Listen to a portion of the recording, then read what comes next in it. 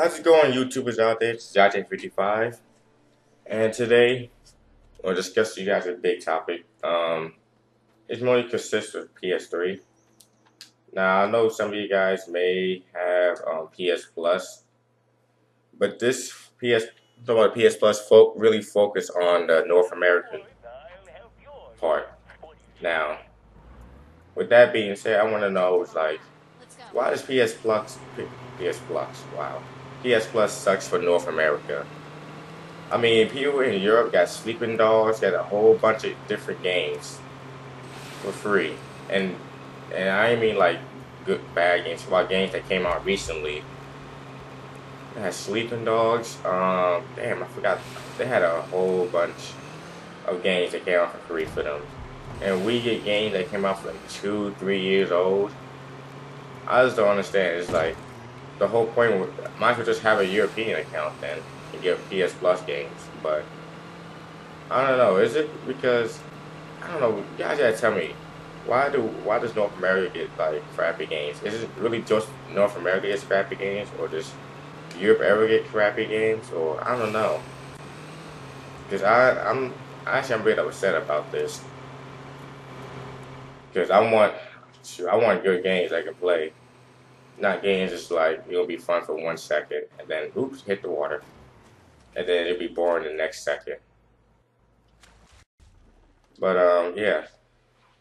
With that being said, it's a good thing this is sort of happening. Wow, so slow loading. Because well, my PS Plus is going to expire in July, and still no word if PS Plus is going to carry over to the PS4. Hope they announce it during E3 if it will or won't. I think more than likely not. They'll get people to thinking it's like, oh, they're gonna probably extend it to over a year. Either that, or they're gonna tell us at the last second that you can transfer it over.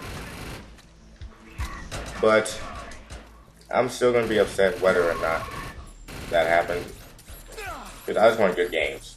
All I want is good games. So that's why I really came. That's not really why I became a PS Plus member. It's because well, it's just like more benefits. Free games mostly is being the main one. But oh my god, this guy's this little midget that's setting me on fire. Oh, I'm dead. Alright. Get back up. Now with all the time PS Plus been out, I want you guys to tell me that what was the best PS Plus game that came out. There was tons. Infamous. Was there a Little Big Planet came out for PS Plus, or was it the PSN outage? I can't remember.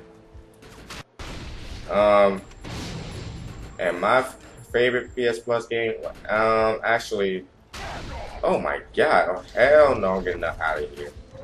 Actually, I don't really have a favorite PS Plus game, because I just be downloading PS Plus games and deleting them for space. Oh yeah, and on the side note, if you guys call me a coward, I'm doing this whole mission by myself. And you expect me to stay alive and do all this? Yeah, not gonna happen. Not really gonna happen. Unless this person helps me out. Oh, now you wanna move? Oh my god. Anyways, yeah. I don't really keep PS Plus games, just delete them. Because well they do expire at the end after a certain time. And you guys have to remember, once your PS Plus expires, or is about to expire, make sure you take out the renewal, and the automatic renewal. That means that if PS Plus runs out, they can automatically charge you again. Happened to my friend. I mean, he had a $20 PSN card in his, $20 in his wallet, PSN wallet, and it took it without him noticing to the last second, which he was upset. But he got over it. If you guys want to know how to do that, just send me a comment below. If you want me, wow, I can't even talk straight. If you want to know how to change that, because that's something that I don't think Sony told anybody. But then again, I didn't read the terms of service or whatever it's called, because nobody ever does. So alright, so thank you guys for watching this little short clip. Hope we're getting you guys more videos.